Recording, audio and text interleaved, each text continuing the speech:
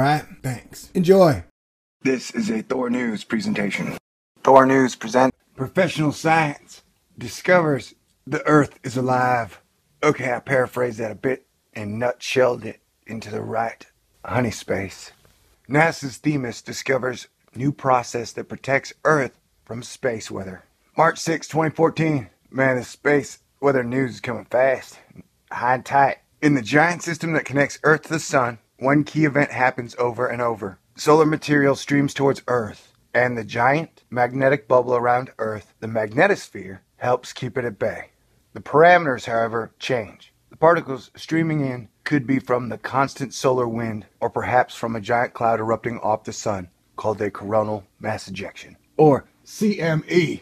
Sometimes the configuration is such that the magnetosphere blocks almost all the material. Other times the connection is long and strong, baby, allowing much material in. Understanding just what circumstances lead to what results is a key part of protecting our orbiting spacecraft from the effects of such space weather. Now, for the first time, a study shows that in certain circumstances, a pool of dense particles normally circling Earth deep inside the magnetosphere can extend a long arm out to meet, punch, and block incoming solar material. You hear that? The Earth has an arm and it can punch shit.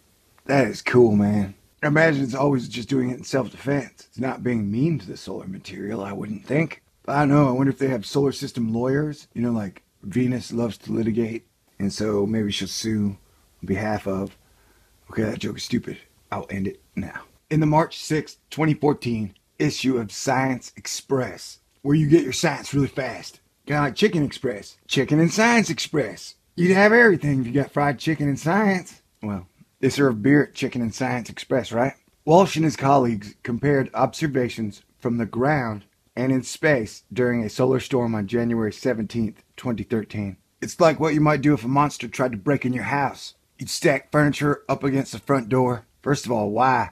One crowbar is just as good as a bunch of furniture if you know how to use it, right? And that's close to what the Earth is doing here, said Brian Walsh, a space scientist at NASA's Goddard Space Flight Center in Greenbelt, Maryland.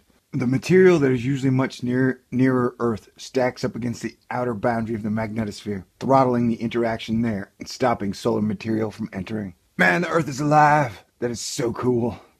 The Earth is alive. I knew that. Of course the Earth has feelings. All you gotta do is pay attention to her, talk to her. Same with the moon and the sun. They love you, they care about you. They've watched you since you were born. But nope, don't let your smartphone hear that. It gets very jealous of the planets. Closer to Earth, scientists could also study the sphere of cold, dense gas at the very top of our atmosphere. This region is called the plasma sphere, and it's made of what is known as plasma, a gas made of charged particles. This tongue of the plasma sphere surges out, adding another layer of protection, curbing the magnetic reconnection.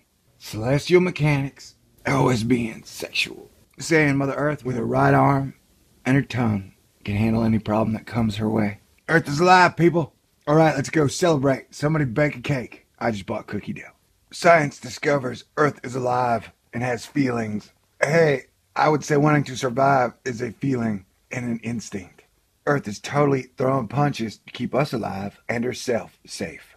She's protecting us while we're doing the opposite of protecting her. She's perfect, I tell you.